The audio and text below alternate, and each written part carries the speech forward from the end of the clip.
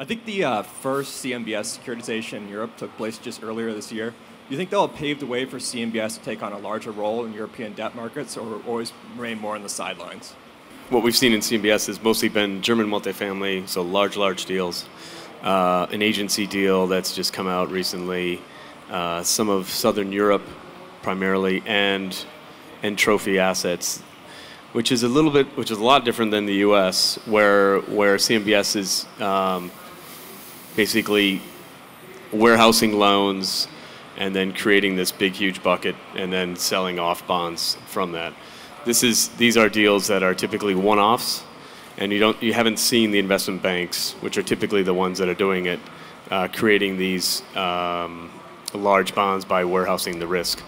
So I think it's a lot different CMBS than it was before, but obviously it's going to have to continue. We'll expect it to continue and to grow a little bit more. What you don't have is which is what you had in 2007, 2008, was a lot of the SIVs, which are the structured investment vehicles that were kind of offshoots of banks basically buying the bonds. So now you need real investors. So investors can now either invest directly through loans, through these debt funds, or they can invest with a little bit more liquidity through CMBS. And I think CMBS, there's a role for it. We need it. It's another funding source. It provides a lot more diversity, as Anthony was indicating, that is healthy for the market.